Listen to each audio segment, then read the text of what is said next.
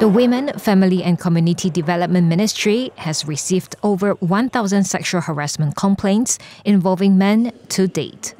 Its minister, Datuk Seri Nancy Shukri, said that the complaints were received through its ministry's anti-sexual harassment advocacy program. Mind you, every day, my handphone, setiap hari saya menerima laporan-laporan daripada orang-orang yang mengenali kes-kes seperti ini berlaku.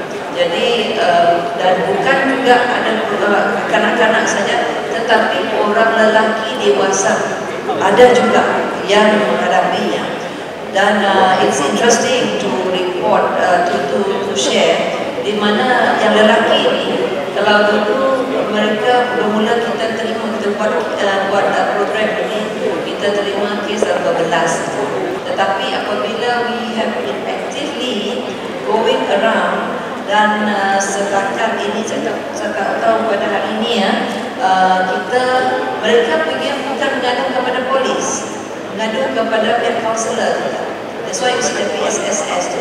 Mereka mengadu kepada kaunselor kita dan sekarang sudah sampai in the 1,000.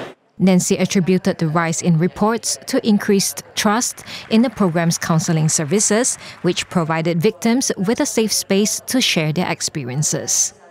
She said this at the Kasih Semurni Usaha seminar at Anti-Sexual Harassment and the launch of the Zero Sexual Harassment campaign on campus at the International Islamic University of Malaysia on Thursday.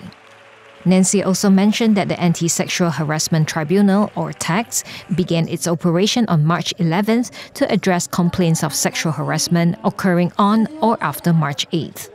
The tribunal offers an alternative channel to civil courts aimed at expediting sexual harassment complaints at minimal cost.